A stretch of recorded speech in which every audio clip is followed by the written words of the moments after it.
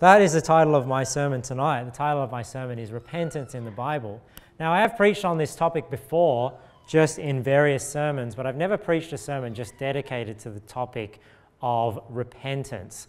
And I hope this sermon helps you to understand this topic a lot better, because there's a lot of false doctrine out there about repentance. There's a lot of confusion.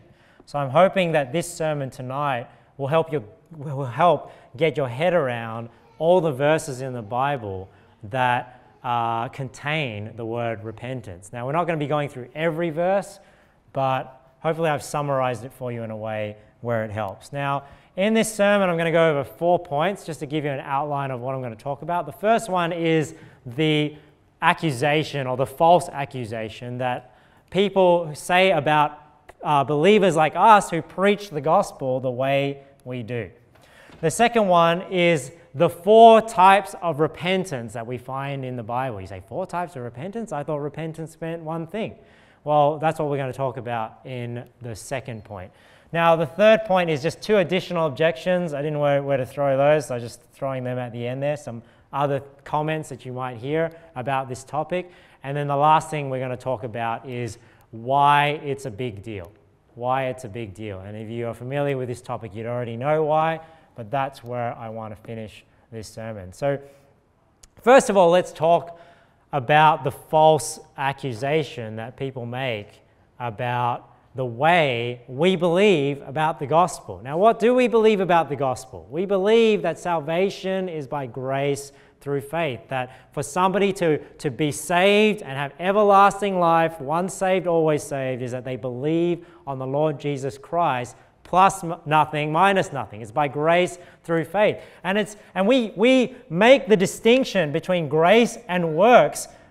We emphasize that distinction because the Bible emphasizes that distinction.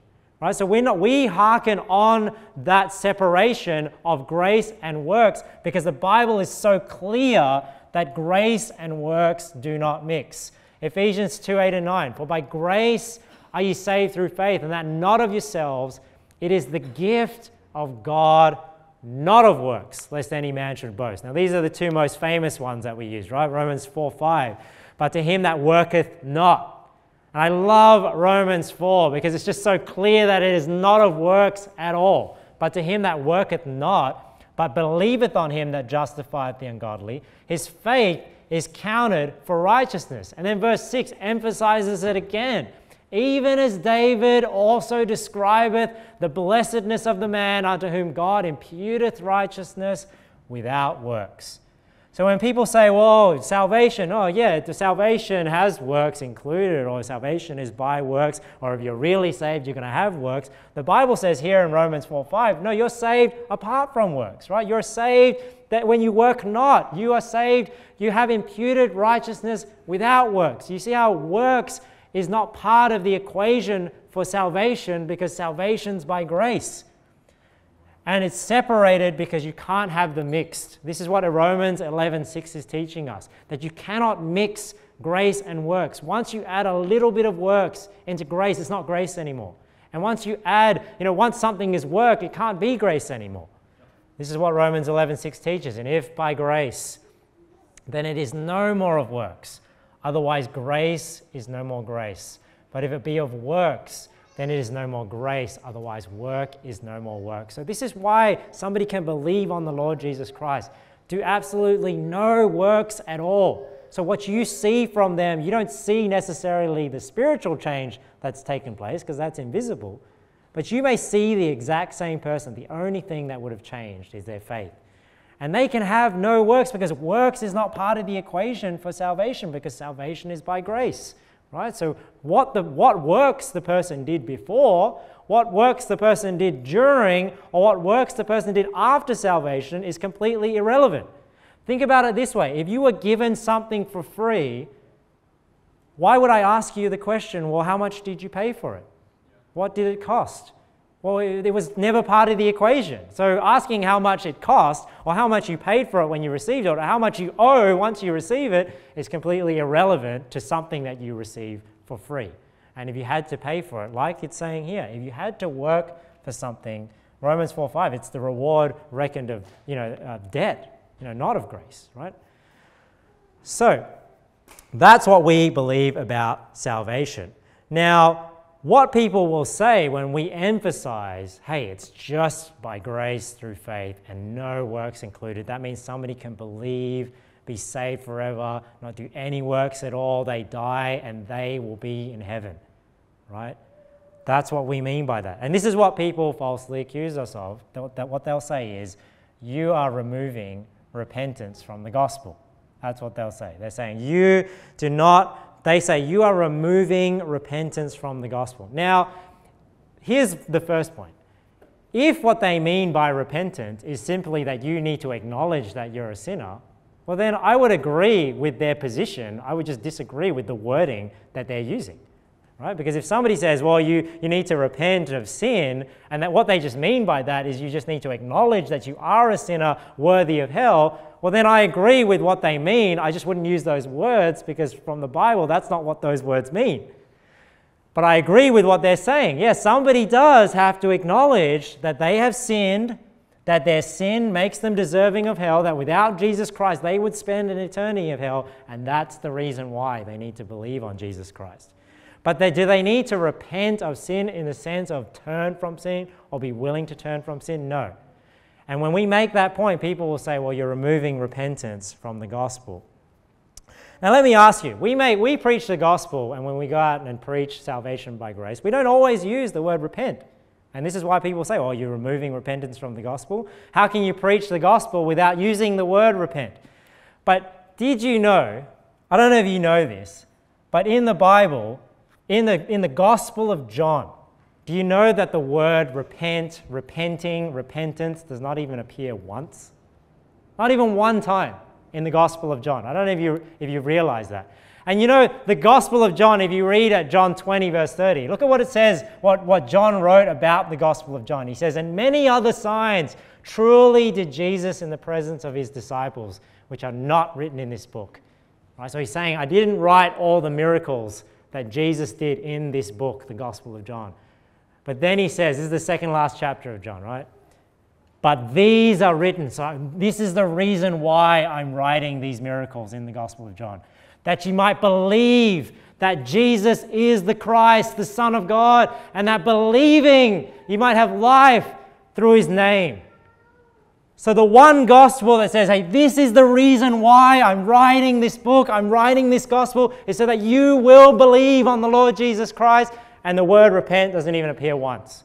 Now let me ask you, did John remove repentance from the gospel? Is John not preaching biblical repentance because he didn't use the word? No, it's because they're misunderstanding what repentance is when it comes to the gospel, which is salvation by grace through faith.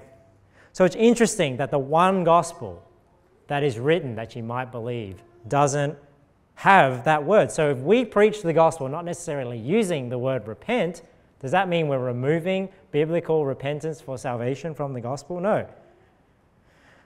Now I understand people have a concern. This is where if you're wondering what the motivation is behind somebody that is preaching, you got to preach repentance, brother. You got to preach repentance of sins. I understand their concern, because you know what they're concerned about is the same thing I'm concerned about. It's the same thing I don't like. Is we don't like people that profess to be Christians, whether they're saved or not saved, right? When we're talking about mainly whether they're saved or unsaved. People who profess to be Christians but aren't living a Christ-like life. I mean, no, every Christian doesn't like that.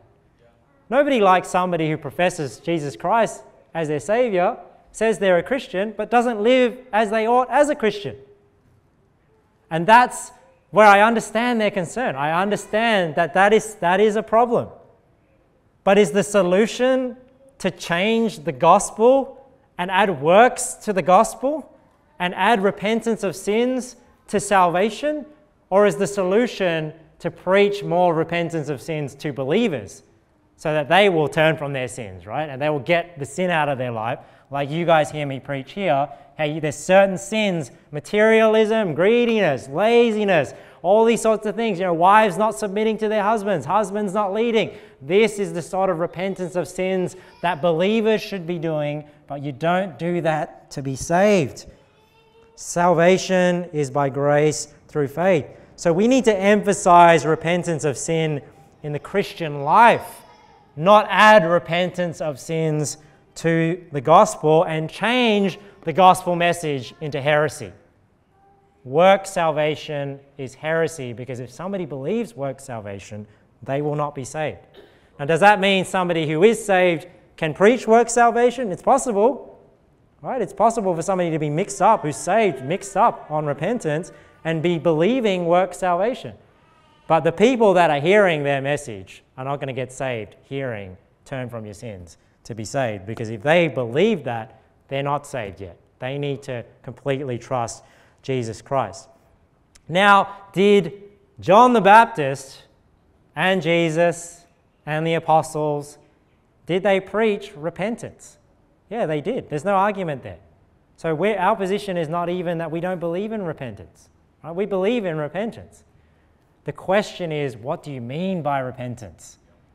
I had somebody recently ask me, they asked me, what do you think when you hear the word repentance? And this is what inspired the sermon. Because, they try and put you into a box to say, hey, repentance can only mean one thing in the Bible, but it doesn't. Repentance does mean one thing, but there are multiple things that can be repented of, and that's what this sermon is about. So, yes, we believe in repentance. Yes, we believe in repentance of sin, but this is not the only repentance that's in the Bible. So when we say, yeah, John the Baptist preached repentance, Jesus preached repentance, Paul preached repentance, Peter preached repentance, the question is not did they preach repentance, the question is what did they mean when they preached repentance? Do they mean what they are talking about? So what I did for this sermon, and we're going on to the next point now, is we're going to look at 4 types of repentance. And you say, I thought repentance only ever meant one thing in the Bible. Well, that's why we're looking at it. So what I did is I typed in to Sword Searcher, which is the program that I use, any combination of repent, repented, repenting, repentist, repenteth, repentance, just any time the word repentance happens in the Bible. And I've summarized them for you guys to help you get your head around them into 4 different types of repentance. So we're not going to go through every passage, but I'll give you a few examples of each one. All right? Now, the first one is repentance from evil. Repentance from evil. Now, this is not repentance from sin, because not all evil is sin, and I'll explain why. Let's go to Jonah 3. This is the best example. And I'm starting off with one of the best counter-arguments to this repent of your sins heresy, because Jonah 3 just seems to have it all in there. Well, let's look at Jonah 3. So this is the story of Jonah going to Nineveh. And he was preaching that they needed to repent of their sins, right? Because this was the old covenant, right? Where you had to obey to be blessed, and if you disobey, you were cursed. And that's why we see this message in the Old Testament of turning from sin in order to receive God's mercy. Now, I think God only was ever merciful to them because of grace, because nobody ever does completely turn from their own sins, but we see a picture of this old covenant. But Jonah 3, so the people of Nineveh believed God and proclaimed a fast and put on sackcloth, from the greatest of them even to the least of them. For the word came unto the king of Nineveh, and he arose from his throne, and he laid his robe from him and covered him with sackcloth and sat in ashes.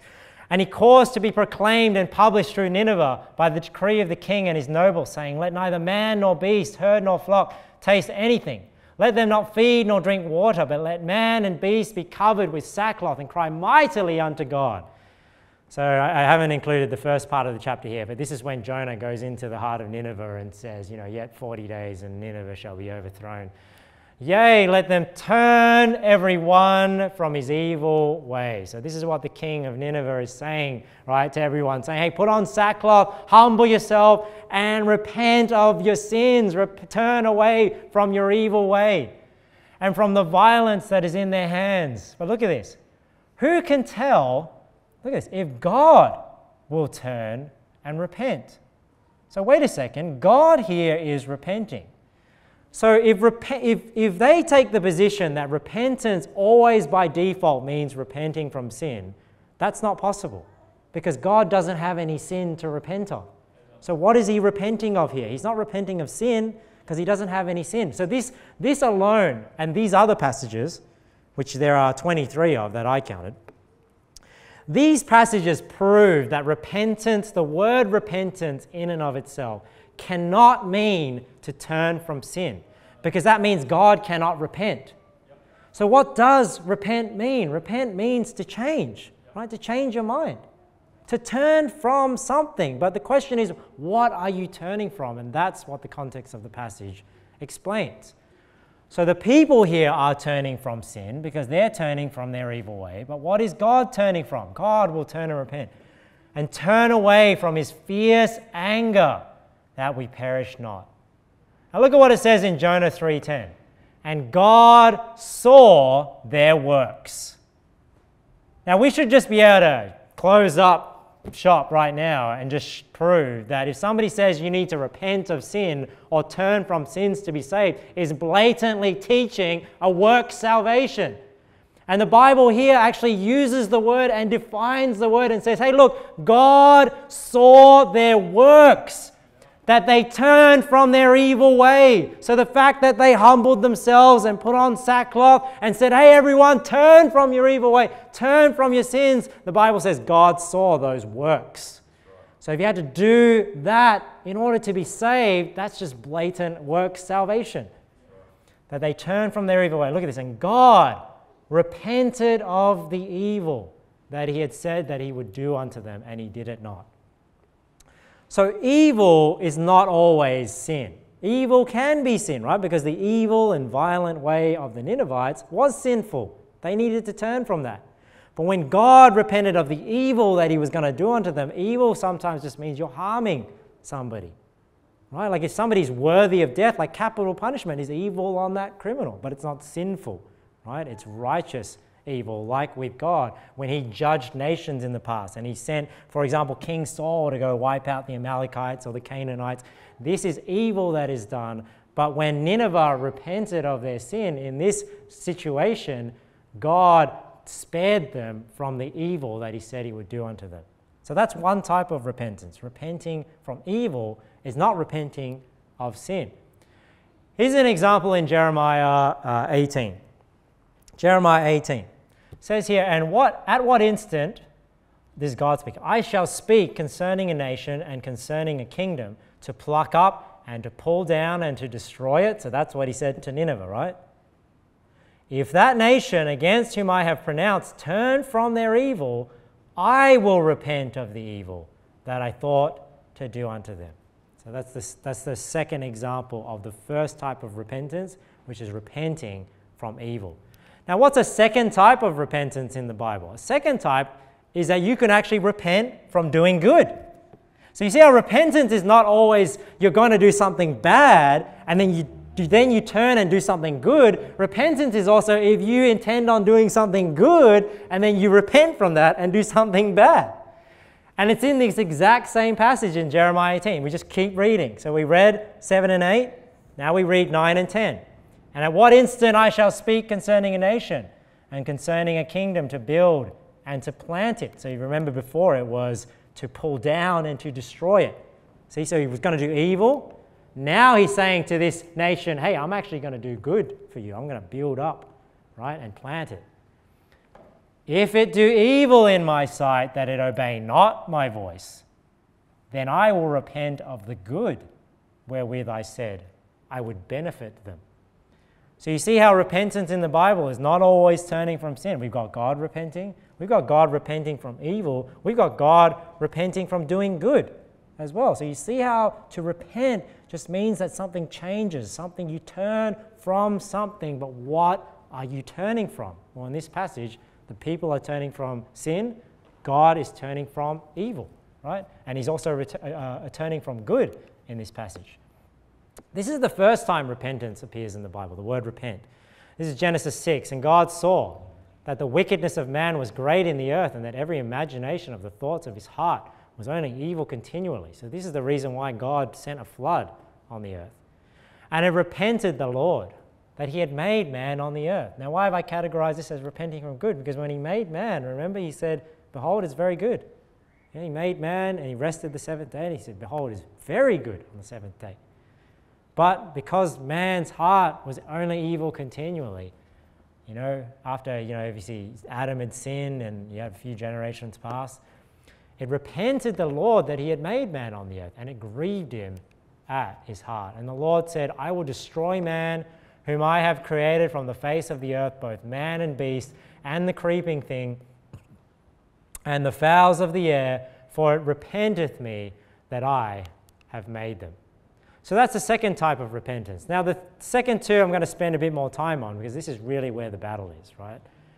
The third one we're going to talk about is repentance from sin. Repentance from sin. Now, is there repentance of sin in the Bible? Yes, there is. So nobody denies that there is repentance of sin in the Bible. The question is it related to salvation? Obviously, our position is no. Well, where do people get this idea? And I think they are misapplying Old Testament passages to New Testament scriptures. Or they are not distinguishing between New Testament scriptures that teach a turning from sin and New Testament scriptures that preach a turning from dead works or a turning from unbelief for salvation. Now, I want to prove to you from Ezekiel 18 that the phrase to turn from sin, what that means is keep the commandments. Now, if somebody said to you, in order for you to be saved, you need to keep the commandments, what would you say? Heresy. Yeah. Work salvation. Is this guy even saved? Yeah. If that's what he's teaching, if that's what he's believing?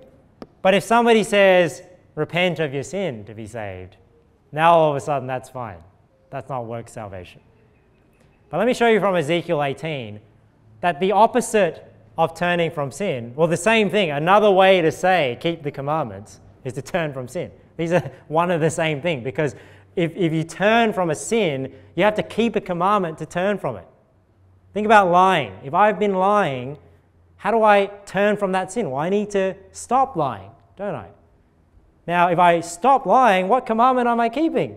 Thou shalt not lie. So you see, for me to turn from the sin of lying, I need to stop lying and keep that commandment to turn from it. And this is why it's so silly for them to say, well, you don't have to keep the commandments, you just need to turn from your sin. You're saying the exact same thing, just in a different way. Look at what it says in Ezekiel 18, reading for verse 21. But if the wicked will turn from all his sins that he had committed, look at this, and keep all my statutes.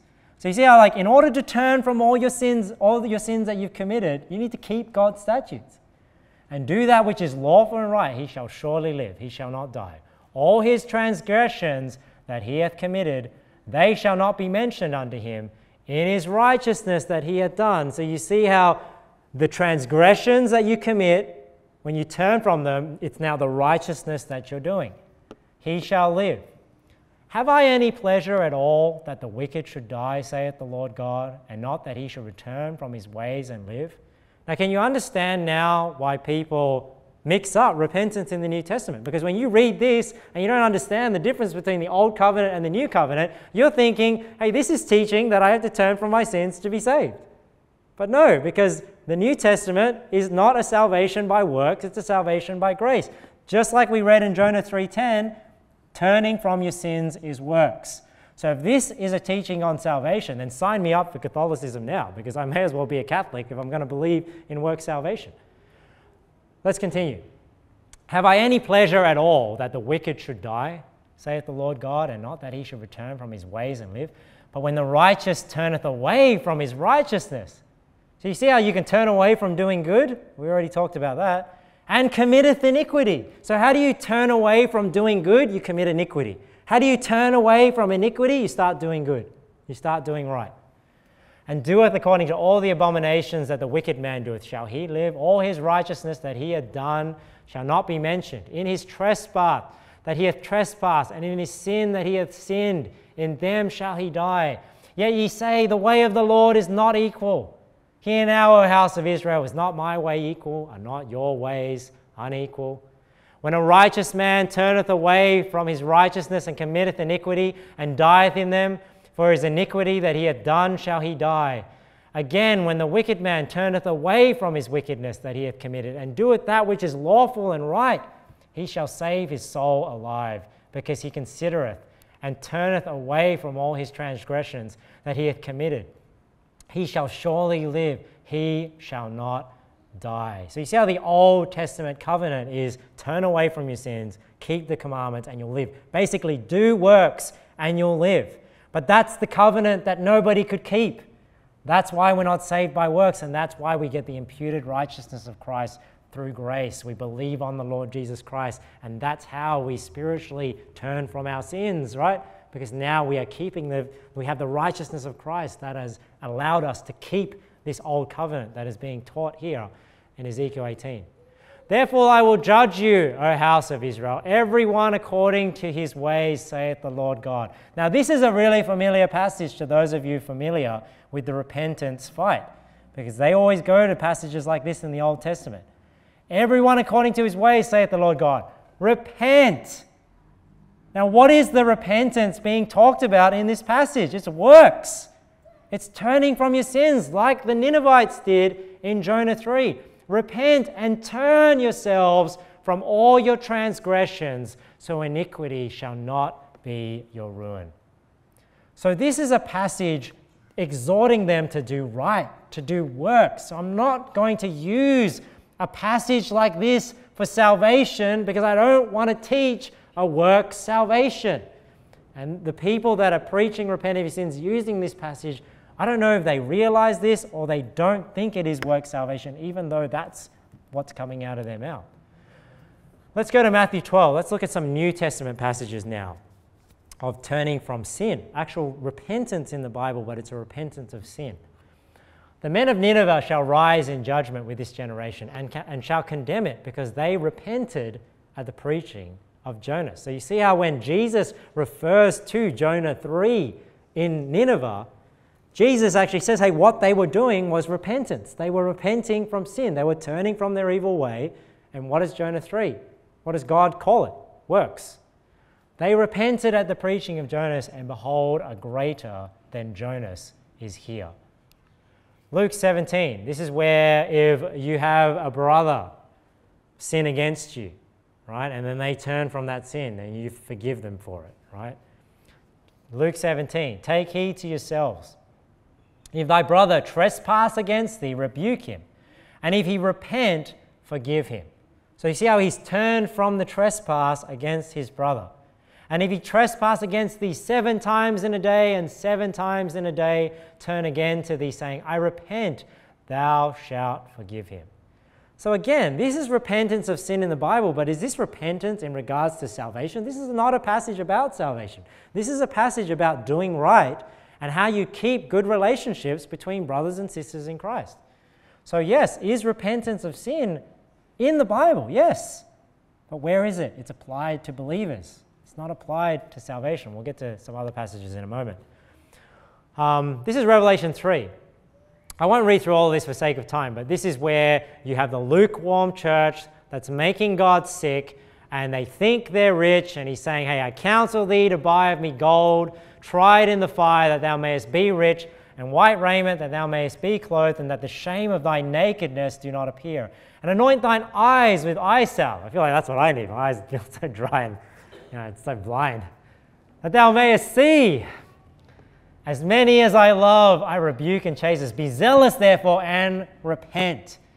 So you see how there's repentance in the Bible here, but who's being commanded to repent here? A church, a group of believers. Believers are being commanded to repent of sin, because that's the responsibility of a believer. And that's why when you come to church, you hear sermons about repenting of your sin. But when we go and preach the gospel to an unbeliever, we're not telling them to repent of their sins to be saved. Why? Because we're not teaching a works salvation. Acts 8. This is another big example where people will use Simon the sorcerer in Acts 8 as an example of people having to turn from their sins in order to be saved. Now, when we read through Acts 8, it's very clear that Simon the sorcerer, when he was told to repent of the thought of his heart, he was already saved. Now, we go to Acts 8, verse 12. We see here the start of the story of Simon the sorcerer, where Philip goes down into this city to preach, and that's one of the cities where Simon the sorcerer has been bewitching people, right? Basically tricking people with sorcery. And he says here, when they believed Philip preaching the things concerning the kingdom of God in the name of Jesus Christ, they were baptized, both men and women. So Philip is down there preaching the gospel, preaching the baptism of repentance we're going to talk about soon. People are believing it. People are getting baptized. Then it says in verse 13, then Simon himself believed also. And when he was baptized, he continued with Philip and wondered, beholding the miracles. So you see how Simon the sorcerer, he gets saved in verse 13.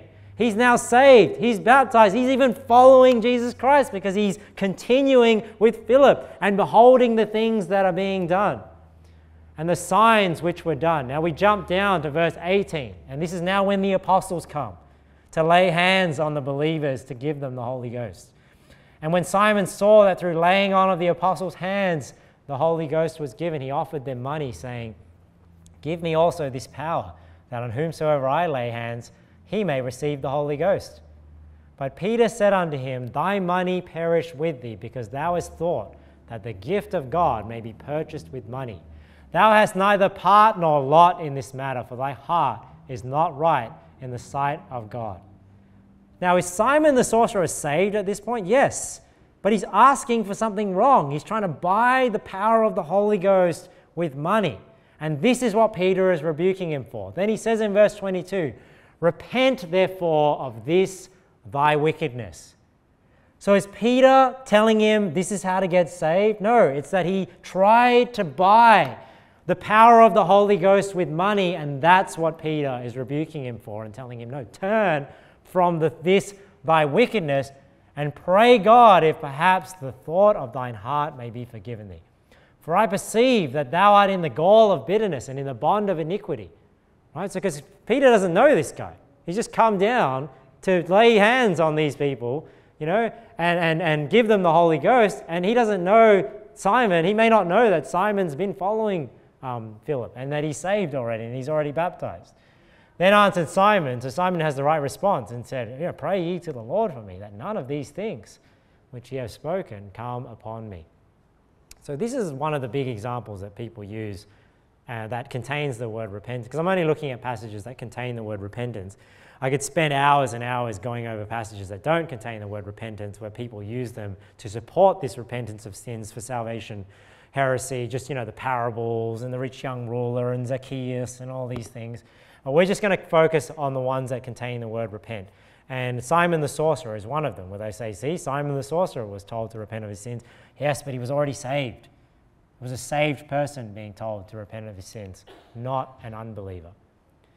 This is a big one as well. This is 2 Corinthians 7, where Paul writes a letter. 1 Corinthians was a letter to the Corinthians where Paul's rebuking them for a lot of things.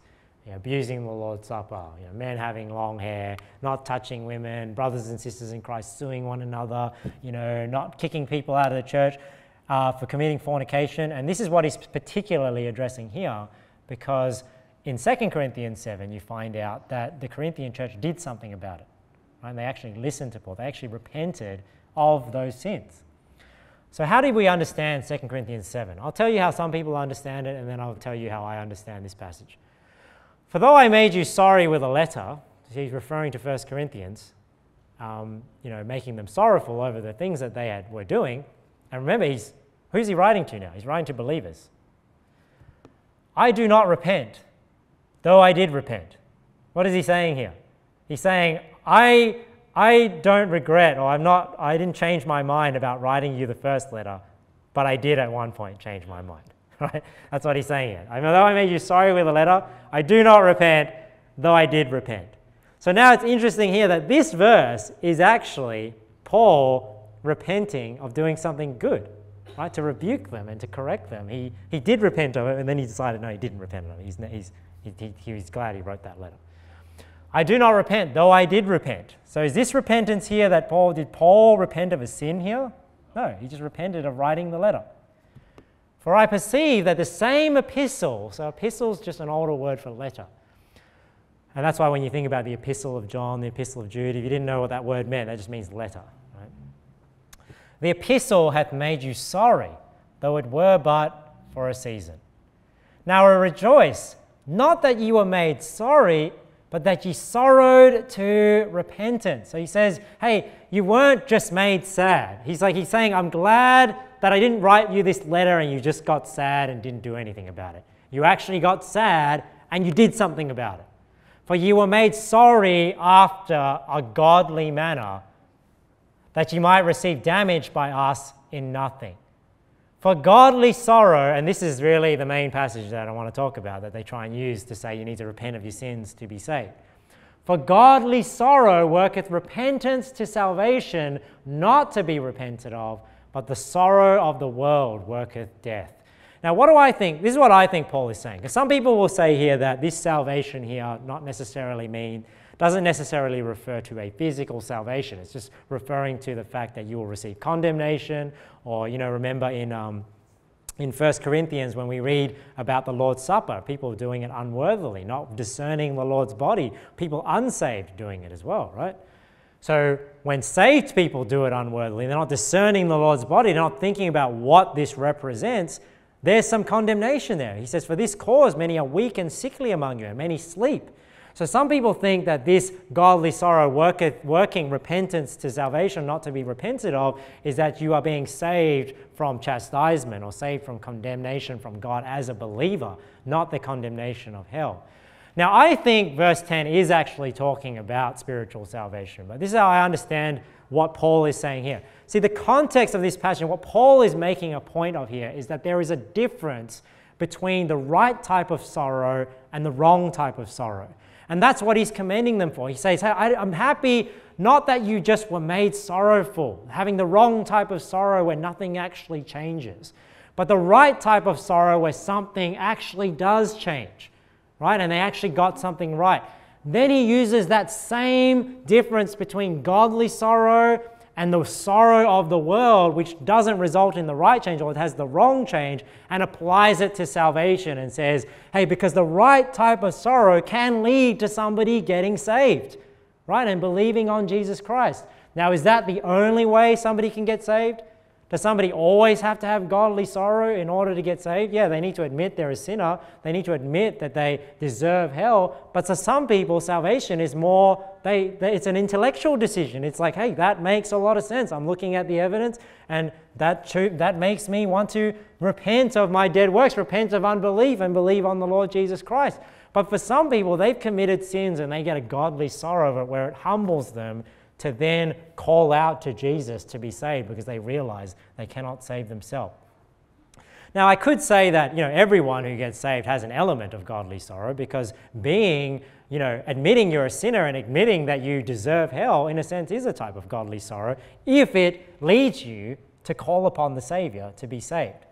But what is he saying here? What's the difference between godly sorrow and the sorrow of the world when it comes to salvation? Well, the sorrow of the world could be that their life, maybe they have sorrow where their life is just not together. And that's a wrong reason for people to get saved, right? Let's say somebody just thinks, well, my life sucks and, maybe my business is not working. Hey, that's why I'm going to change, what I believe and become a Christian. And then it doesn't work out. They weren't even saved to begin with, and then they get out.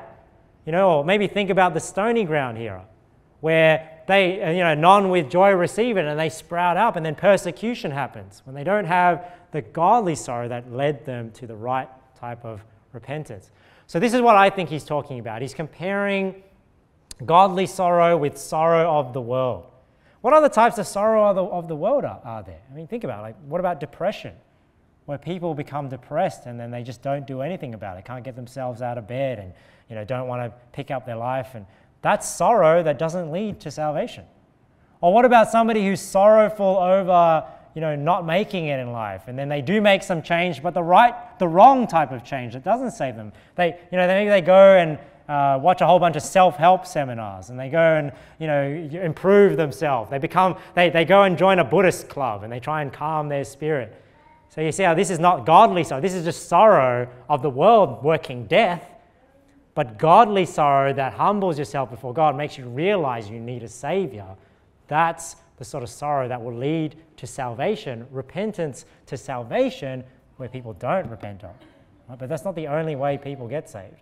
So that's what I believe he's saying in verse 10. He's saying, hey, he's applying their situation and saying, hey, you guys didn't just have a sorrow of the world where you didn't change anything or did the wrong thing. You actually had the right type of sorrow that made you turn from this sin and get right. Just like with salvation, godly sorrow works repentance to salvation, not to be repented of, but the sorrow of the world worketh death. And then in verse 11, he goes back to their situation and says, for behold, this self-same thing, the same sort of godly sorrow that can lead somebody to repentance, to salvation, is the same sort of sorrow you had. And it says that you sorrowed after a godly sort. And then it says, look at what it did to you in terms of you as a believer in your works. For what carefulness it wrought in you. Yea, what clearing of yourselves. Yea, what indignation. Yea, what vehement desire. Yea, what fear. Yea, what vehement desire. Yea, what zeal. Yea, what revenge. In all things ye have approved yourselves to be clear in this matter. Now you might say, well, why isn't repentance there, just repentance of sin? Because remember, repentance of sin is works. So why do we understand it that way? Or we say, well, maybe it's a physical salvation or it's referring to salvation, because you can't interpret a passage in a way where you end up with work salvation. Because we already know work salvation is out of the question. So why then do we need to understand passages in light of the doctrine of salvation? That's the reason why. And some passages, I admit, are a little more difficult than others, but I don't think this one's that difficult. Like this one I think can fit quite easily into the correct doctrine of salvation. Let's look at one more passage in regards to this third type of repentance, which is repentance of sin. And this passage is really interesting because this is a passage of somebody who repented of their sin, and guess what? They weren't saved. Then Judas, which had betrayed him, when he saw that he was condemned, repented himself and brought again the 30 pieces of silver to the chief priests and elders, saying, I have sinned. So he acknowledges that he sinned by betraying Jesus, and now he's turning from it. He's turning from his sins. In that I betrayed the innocent blood, and they said, what is that to us? See thou to that. And he cast down the pieces of silver in the temple and departed and went and hanged himself. Right? So he repented of his sins.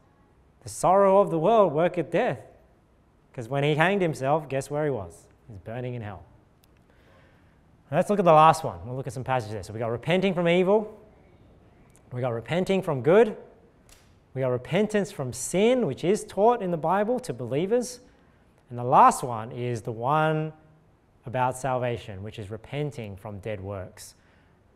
Let's go to Hebrews 6. This is where I get that point's title from. It says, therefore, leaving the principles of the doctrine of Christ, let us go on unto perfection. The principles of the doctrine of Christ. Now look here. The repentance that is about to be mentioned in Hebrews 6 is a fundamental of the faith. That's why it's a principle of the doctrine of Christ. Let us go on unto perfection. Not laying again the foundation of repentance from dead works and of faith toward God. Now, one of the principles of the doctrine of Christ is it repentance of sin for salvation? No, it's repentance from dead works. Now, I've had somebody tell me, well, that's what sin is. It's dead works. No. Dead works is not sin.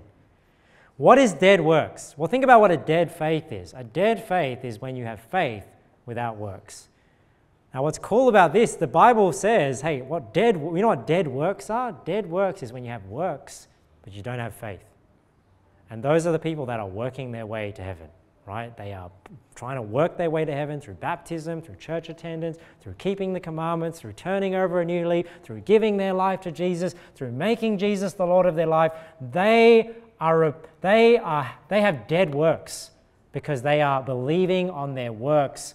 Well, they're doing works to save them without the faith on Jesus Christ. So you're not repenting from sin because nobody is trusting their sin to take them to heaven. right? The reason why it's dead works is because you're trusting those works will take you to heaven. People are going to church to try and get to heaven. People are praying to try and go to heaven. People are getting baptized to try and go to heaven. But nobody's fornicating to go to heaven. I'm going to fornicate my way to heaven. I'm going to take drugs to get myself to heaven. I'm going to murder as many people as I can to get to heaven. No, I'm not trusting my sin to get me to heaven. That's why I'm not turning from my sin to believe on Jesus Christ. I'm turning from dead works. I'm turning from the works that if I trust them will send me to hell and putting my faith on the Lord Jesus Christ. This is the fundamental principle of the doctrine of Christ that is being taught here. You turn from dead works and you have faith on God. That is salvation. So do we believe in a repentance? Yes, we believe in a repentance from dead works, and that's what we mean when we say believe on the Lord Jesus Christ and thou shalt be saved. Now let's go on to just look at some passages from John the Baptist and Jesus. Now, did they preach repent? Yes, they did. But the question is, what did they mean when they preached repentance? In those days came John the Baptist preaching in the wilderness of Judea, saying, repent ye, for the kingdom of heaven is at hand. Now, I only realized this when I was studying this out, but it's interesting that Jesus only starts preaching this message when John is in prison. It says here in Matthew 4:12, now when Jesus had heard that John was cast into the prison, he departed into Galilee. And I skipped down to verse 17. From that time, Jesus began to preach and to say, repent, for the kingdom of heaven is at hand. So isn't that interesting that John the Baptist came preaching, the baptism of repentance. He was baptizing people. He said, hey, I must decrease, he must increase. There's one coming after me. And it's not until John is actually shut up in prison that then Jesus steps in to start continuing that message. I think that's interesting. Now, what did they mean when they preached, repent, for the kingdom of heaven is at hand? And this is where people disagree. People will say, there it is, brother. Repent of your sins to be saved.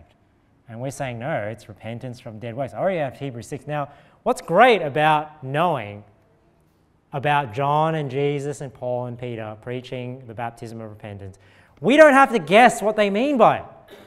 Did you know that? We don't have to guess what John the Baptist meant when he preached, repent, for the kingdom of heaven is at hand. We don't have to guess when Jesus preached, repent, for the kingdom of heaven is at hand. We don't have to guess what they mean. Why? Because it's defined for us in the Bible. Paul in Acts 19 actually defines what John was preaching when he preached the baptism of repentance. And a lot of people that teach repent of your sins don't even know this passage is in there. So we don't even have to argue over what repentance is in regards to salvation, what the baptism of repentance is, because it says right here in Acts 19, then said Paul, John verily baptized with the baptism of repentance, saying unto the people, so what was he preaching when he preached the baptism of repentance? That they should believe on him, which should come after him, that is, on Christ Jesus. Does that sound familiar? Yep. Believe on the Lord Jesus Christ, and thou shalt be saved. For God so loved the world, that he gave his only begotten Son, that whosoever believeth in him should not perish, but have everlasting life. That was the message of the baptism of the repentance. So the baptism of repentance, what was the message? Believe on him, which should come after him. That is on Christ Jesus. So with that in mind, now we can think about going to Mark and compare that and say, oh, now we can make sense of Mark, why it says these passages. John did baptize in the wilderness and preach the baptism of repentance for the remission of sins. Why? Because the baptism of repentance was believe on the Lord Jesus Christ and thou shalt be saved. You will have your sins remitted. Look at what it says about Jesus preaching the baptism of repentance in Mark 1 and preached saying, there cometh one after, this is John the Baptist still, after me, that latches of whose shoes I'm not worthy to stoop down and unloose. So you see he's talking about this one coming after him. This is Jesus now. Now after that, John was put in prison. Jesus came into Galilee preaching the gospel of the kingdom of God and saying, the time is fulfilled and the kingdom of God is at hand. Repent ye and believe the gospel. So you see here, it's not repent of your sins and believe the gospel. It's repent, from dead works and believe on the Lord Jesus Christ, which is the one preaching it. And this lines up with the principle of the doctrine of Christ. Remember, the foundation of repentance from dead works and of faith toward God, that lines up with repent ye and believe the gospel. That's why we acknowledge there's a repentance. We believe in a repentance. It's just that we don't believe that repentance is turning from sin for salvation. The type of repentance for salvation is that you repent from dead works. You change what you believe and you believe on the Lord Jesus Christ. Now, I want to read some of these passages for you because I just think this preaching is so awesome. But here is Paul in Acts 13 preaching the baptism of repentance. And it's interesting because they reference John the Baptist. And look at what his message is. Let's read this together. And when they departed from Perga, they came to Antioch to Pisidia, is that what it says? Pisidia, and went into the synagogue on the Sabbath day and sat down. So they're going into, this is Paul now, he's gone into a synagogue and he's listening to them talk. And after the reading of the law and the prophets, the rulers of the synagogue sent unto them, saying, Ye men and brethren, if you have any word of exhortation for the people, say on. So they've gone into the synagogue and the rulers said, Hey, men and brethren, if you've got something to preach, preach it. Then Paul stood up, beckoning with his hand, and said, Men of Israel, and ye that fear God, give audience. I'm just going to read this sermon through, but this is so awesome, this sermon, when you hear how he summarizes everything. The God of this people of Israel chose our fathers and exalted the people when they dwelt as strangers in the land of Egypt.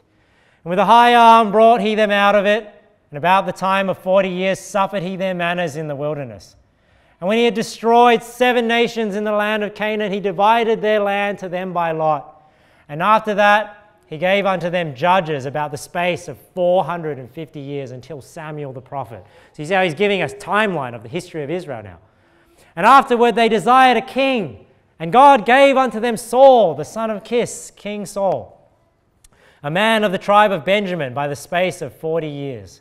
And when he had removed him, he raised up unto them David to be their king, to whom also he gave testimony and said, I have found David, the son of Jesse, a man after mine own heart, which shall fulfill all my will.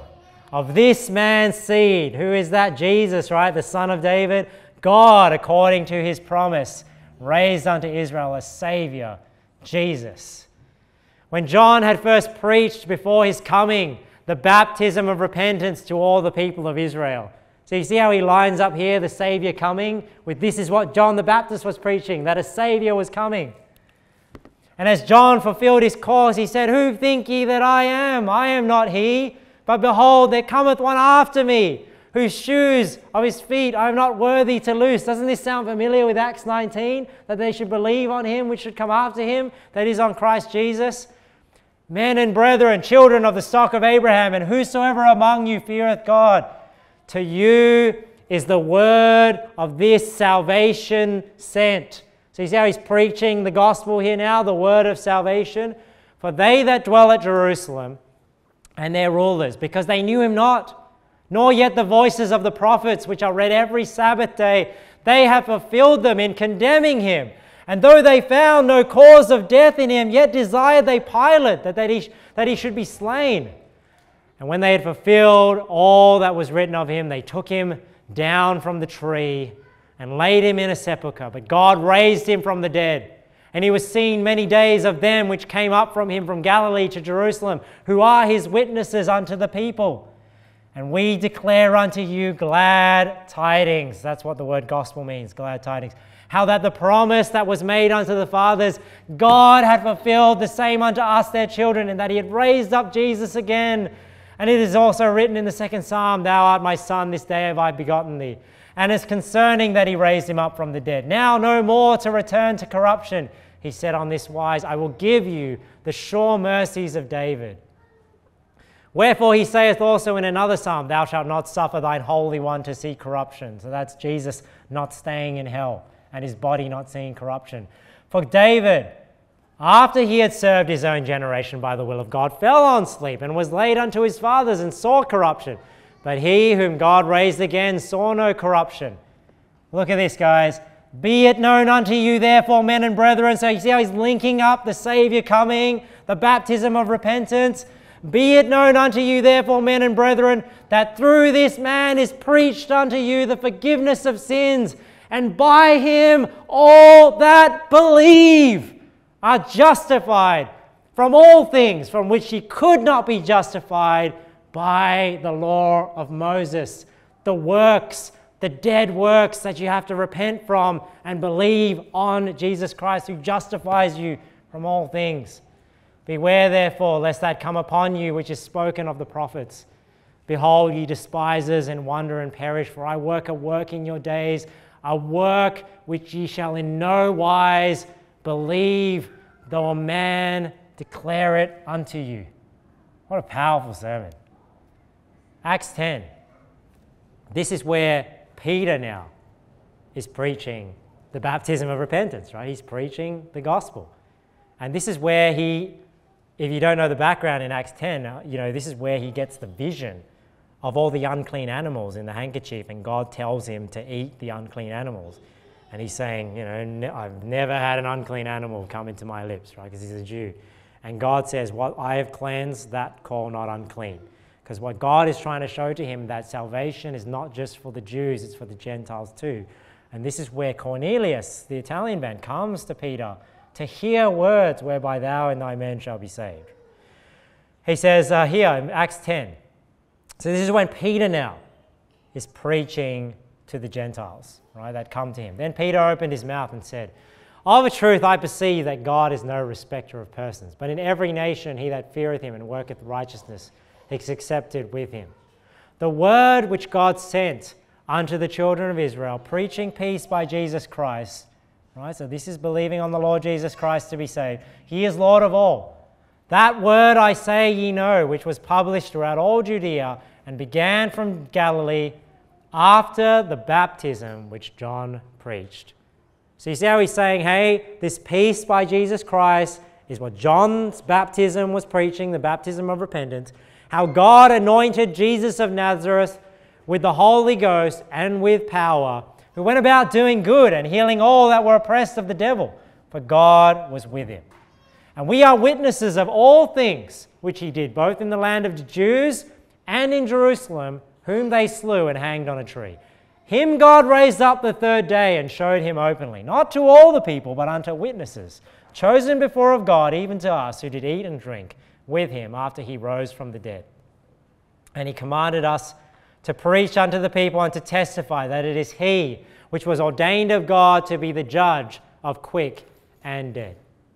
Now look at this. This is what Peter is saying here in verse 43. This is what John the Baptist preached, the word of salvation that Paul referred to. And this is now what he is saying to the Gentiles. To him, Jesus Christ, give all the prophets witness that through his name, whosoever believeth in him shall receive remission of sins. So he's saying, hey, that's what it was to us. That's what John the Baptist came preaching.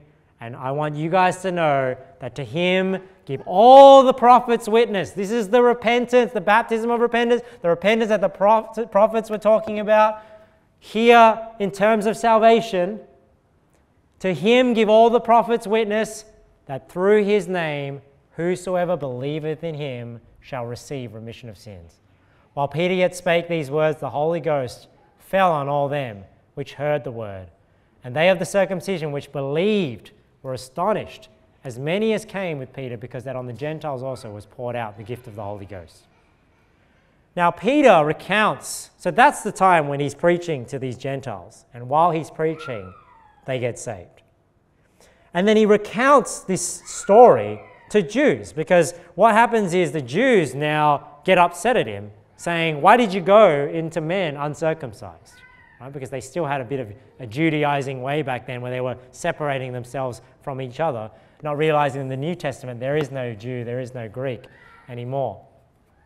Acts 11, he says, and I began to speak. So now he's recounting this story to them in Acts 10.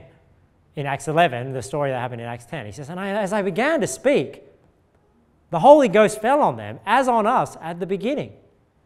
Then remembered I the word of the Lord, how that he said, John indeed baptized with water. So who is he referring to now? John the Baptist, the baptism of repentance. But ye shall be baptized with the Holy Ghost. For as much then as God gave them, look at this, the like gift as he did unto us who believed on the Lord Jesus Christ. What was I that I could withstand God? When they heard these things, they held their peace and glorified God, saying, Then hath God also to the Gentiles granted, look at this, repentance unto life. So what did he grant to the Jews? Well, who had believed on the Lord Jesus Christ, on the one coming after Jesus, Acts 19, right? Saying unto the people that they should believe on him, which should come after him, that is on Christ Jesus. And that's what he's saying here. That's what happened to the Gentiles. And then what does he describe it as? God has also given to the Gentiles repentance unto life. You see, not repentance from sin, it's repentance from the dead works and believing on the Lord Jesus Christ in order to be saved. Believe on the Lord Jesus Christ and thou shalt be saved. That's one of the passages we always use when we go out soul winning. And that's what Peter is saying here in Acts 11. Who believed on the Lord Jesus Christ. Believe on the Lord Jesus Christ and thou shalt be saved. And this is a very famous passage from 2 Peter 3 where it contains the word repentance.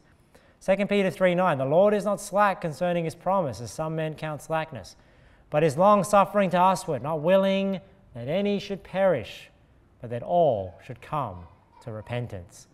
So what is the repentance that he's talking about? Is he talking about turning from sin? No. It's the baptism of repentance, which is believe on the Lord Jesus Christ. He's not willing that any should perish, but that all should come to repentance. What does that remind you of? John 3:16. Should not perish, but you believe, right? That whosoever believeth in him should not perish. So that's the repentance. He's not willing that any should perish, but that all should believe on the Lord Jesus Christ. That is the repentance. Now I want to tie it all together with Matthew 21. This is Jesus now preaching the baptism of repentance. Now what's interesting about this passage in Matthew 21 is that Jesus actually ties together an example of somebody repenting from sin and then using it as an example of people not repenting from dead works. Look at this. And when he was come into the temple, the chief priests and the elders of the people came unto him as he was teaching and said, By what authority doest thou these things? And who gave thee this authority? So Jesus is teaching and preaching, and they're saying, Whose authority do you come by to teach and preach these things? And Jesus answered and said unto them, I also will ask you one thing, which if ye tell me, I in likewise will tell you by what authority I do these things. The baptism of John. Now, I don't know whether it's coincidence that Jesus used this reference, maybe he had another reason to do it too, but I think it's interesting that this talks about repentance and he refers back to the baptism of John. It's probably because the baptism of John was the baptism of repentance, which is to believe on him, which should come after him, and they're not believing on Jesus Christ. The baptism of John, whence was it? From heaven or of men? So they know that the baptism of John came from the authority from heaven, and he's trying to make them say it, right? Because they're saying, hey, what authority are you doing these things by? And he's saying, hey, it's the same authority that John had when he came with the baptism of repentance.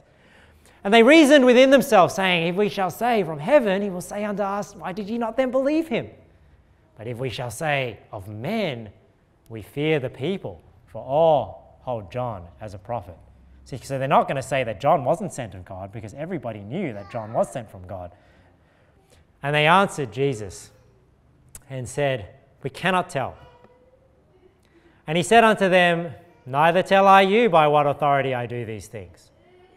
But what think ye? A certain man had 2 sons. When he came to the first and said, Son, go work today in my vineyard. He answered and said, I will not. But afterward he repented and went. So what's this parable here? He's saying there's 2 sons. The first son said, hey, because the father is saying, hey guys, go work in my vineyard. The first son says, all right, he says, I'm not going to go. I'm not going to go work in the vineyard. Then he changes his mind, and he does, right? So he goes from doing the wrong thing to doing the right thing. And he came to the second and said likewise, and he answered and said, I go, sir, and went not. So what's the example? The second son is saying he's going to go, but now he's repenting of good. Right? Remember how we talked about repenting of sin? He's repenting of good because he was going to do good and he repented from that and then he did the wrong thing. He didn't go. Verse 31, Jesus says, whether of them twain did the will of his Father, they say unto him, the first. Right? The first was the one that actually ended up going and working in the vineyard. Now this is where Jesus ties it all together. So the example that he gives is actually turning from sin or turning from good to doing wrong. Jesus saith unto them, verily I say unto you, that the publicans and the harlots go into the kingdom of God before you. For John came unto you in the way of righteousness, and ye believed him not. But the publicans and the harlots believed him. And look at this. And ye, when ye had seen it, repented not afterward, that ye might believe him. So if that's not Jesus putting a nail in the coffin on what John the Baptist was preaching and what repentance means, this is Jesus using an example of somebody turning from sin, the two sons, and then saying, hey, that parable is to explain to you that you guys didn't repent from your dead works like the publicans and harlots did and actually believe him. Repented not afterward, that you might believe him. Believe what? Believe the message that John the Baptist was preaching, which was the baptism of repentance. So here's the breakdown. I think off the top of my head, I think it's 110 verses. I can't remember exactly how many verses, but if you type in your Bible, repenting, repenteth, repent, all the different combinations of repent, all different types of repenting, you should come up with about 110 verses in the Bible. And this is what it looks like. This is mine. You'd have to do the study yourself, so don't just take my word for it. This is me categorizing the passages into what I think are these different types of repentance. So you've got about 23 in the Old Testament. Repenting from good, you've got 8 in the Old Testament, because a lot of the repenting of evil in the Old Testament, a lot of the repenting in the Old Testament is God repenting, right? And he doesn't often repent from good to do evil, because a lot of the time he's repenting of the evil, or he's talking about the evil that he's going to do to them. And there's 2 in the New Testament. I think I took one from Paul, repenting of the letter that he wrote, and the other one was a quotation of an Old Testament passage where God repented from something that good that he was going to do, or he was not going to repent of something good he was going to do. Number 3 is repentance from sin. So there's 10 Old Testament passages. So Ezekiel was one of them that we went to. And there's 23 in the New Testament that I believe are talking about repenting of sin. Jesus talking about cities repenting. Jesus talking, in Revelation, there's a lot about repenting from fornication and uncleanness. And then the last one, and this is the one where the fight is, right? These 35 New Testament verses, this is where the fight is. The fight is, do these 35 verses in the New Testament, are they talking about point number 3? Or is it point number 4, where there is a different type of repentance in order to be saved that makes it not work salvation, and that's to repent from dead works? And like I said, this is not up for debate, really, because the Bible already defines what the baptism of repentance is. And we looked at, because people will say to you, yeah, John the Baptist preached repentance, Jesus preached repentance, Peter preached repentance, Paul preached repentance, but then when you go in the Bible and actually look at their preaching on repentance, it's believe on the Lord Jesus Christ and thou shalt be saved, which is what we are explaining. Now, just quickly, just to finish up, I know this is a longer sermon, but hopefully you guys have been engaged for the whole time here. Just 2 quick objections that people will say that I want to give you some answers for, just to help you when you talk about this topic. Now, one is people will make a statement like this. People will say things like, but how can you believe in Jesus and there not be any change? Right? Have you ever heard people say that? How can you believe in Jesus? Now, first of all, I'm not believing that I have to do works. So that's why there's no change in my works, because that's not what I had to believe to be saved. But the thing is, you're right. If you believe something, you will change, but it's not your works that changes. See, so when people say, how can you believe in Jesus and not change? No, when I believe in Jesus, something did change. I repented from dead works, and I believed on the Lord Jesus Christ. It's that they think repenting of sin is what's required, and that's why they see, well, how can somebody believe in Jesus and there be no change? Why? Because they're expecting a turning from sin and a change in works. But if you're not expecting a change in works, you're just believing on the Lord Jesus Christ to be saved, then there was a change, right? Because you can't believe on the Lord Jesus Christ and your faith not change. And there will be an internal change in the sense now you have the new man. It's just whether or not you walk in the new man. So people will say things like, oh, but repentance is not just a change of mind. It's a change of mind that leads to a change in action. Yeah. You heard that? Yeah, well, you're right. Repentance is a change of mind that leads to a change in action. I changed my mind and I changed what the change of action was is I changed from believing on dead works and I believed on the Lord Jesus Christ. That's the change of mind that resulted in a change in action. Now, what they think is a change of mind results in a change of works. But no, because if a change of works is required for salvation, that is works salvation. And salvation is not of works. So I did change. I repented from dead works. I didn't change my works because that's not what is required to change to be saved.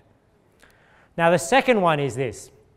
The second one is, they'll say unbelief is a sin. This is one that Lewis brought up to me. Unbelief is a sin. So so they'll say this. So you are turning from sin to be saved because you've got to turn from the sin of unbelief. So I can still say turn from sin. Now, what's the problem with that sort of terminology? Well, it's because, yeah, I get that unbelief is a sin, and I get that sins in terms of not keeping the commandments is a sin. But when you group them all at the higher category at sin, you lose the distinction between grace and works. Now, if you're just going to call it all sin, then, did you know, let me tell you something here. Did you know that you receive grace by faith? But do you know that you also do works by faith? That's why the Bible says, that we go from faith to faith. That's why it says some shall depart from the faith. That's why it says keep the faith. Because you don't only get saved by faith, by grace through faith. You don't only receive grace through faith, you also do works by faith. Now, if I said to you, well, you're saved by faith, but what I mean by that is works, it's like, yeah, well, obviously we're assuming that when we say we're saved by faith, it's the grace that you're receiving by faith, not the works you're receiving by grace. So it's the same, when we say repent of sin, most people are going to assume that the sin you're talking about is the fact that you're not keeping the commandments. Yeah. But we're specific in what we say because we're saying, no, it's because it's not the fact that you're not keeping the commandments you need to turn from. It's the fact that you're not believing on Jesus Christ is what you need to turn from. So if you make this category error, and this is what Lewis and I were talking about, then you start making logical conclusions that aren't right because you're concluding at the category rather than the subset underneath sin, which is you have sins of unbelief, right? And then you have sins of works. Now, that was my point. Now, there's one last one that I actually forgot to mention because it was in my notes here and I wasn't looking at my notes. But I'll just include this last one. People will say this to you. They'll say, but you don't just need to turn from sin. What do they say? You just need to be willing to turn from sin. Right? Oh man, the amount of time, because the people that acknowledge that turning from sin is works know that you can't just keep the commandments to be saved. So they say it's not. So they say no, but you don't get it, brother. It's not that you have to turn from sin. It's just that you have to be willing to turn from sin. Now, a few points there is, one, show me willing to repent of sin in the Bible. Is there any passage in the Bible that talks about repentance? Show Jesus saying, the kingdom of heaven is at hand. Be willing to repent and believe the gospel. No, it's repent and believe the gospel, and repent means to turn from sin. So that's the first thing. The first thing is, show me willing to turn from sin in the Bible. The second thing is, why are you including something that's not even relevant to salvation? So why does somebody have to be willing to do something that has nothing to do with salvation? What do I mean by that? We believe here that baptism is not required for salvation. But it's a work. If you repent from the sin of not being baptized, you get baptized. Now, what if somebody said to you, well, you don't need to get baptized to be saved, but you just need to be willing to get baptized to be saved? You say, like, well, I thought baptism had nothing to do with salvation. No, it doesn't. No, it doesn't. You don't have to get baptized. You just need to be willing. Well, why do I have to be willing to do something that has nothing to do with it? Because salvation is by grace. So you see why this is why people say, well, why are you so against being willing to repent of your sins? Because my point is, if it's by grace, then it is no more of works, otherwise grace is no more grace. And if it be of works, then it is no more grace, otherwise work is no more work. And the last thing is on being willing to repent of sin. You know what inevitably happens? Is that they'll say you just have to be willing to repent of sin. But if somebody doesn't actually repent of their sin, you know, that's because they weren't actually willing. Do you know?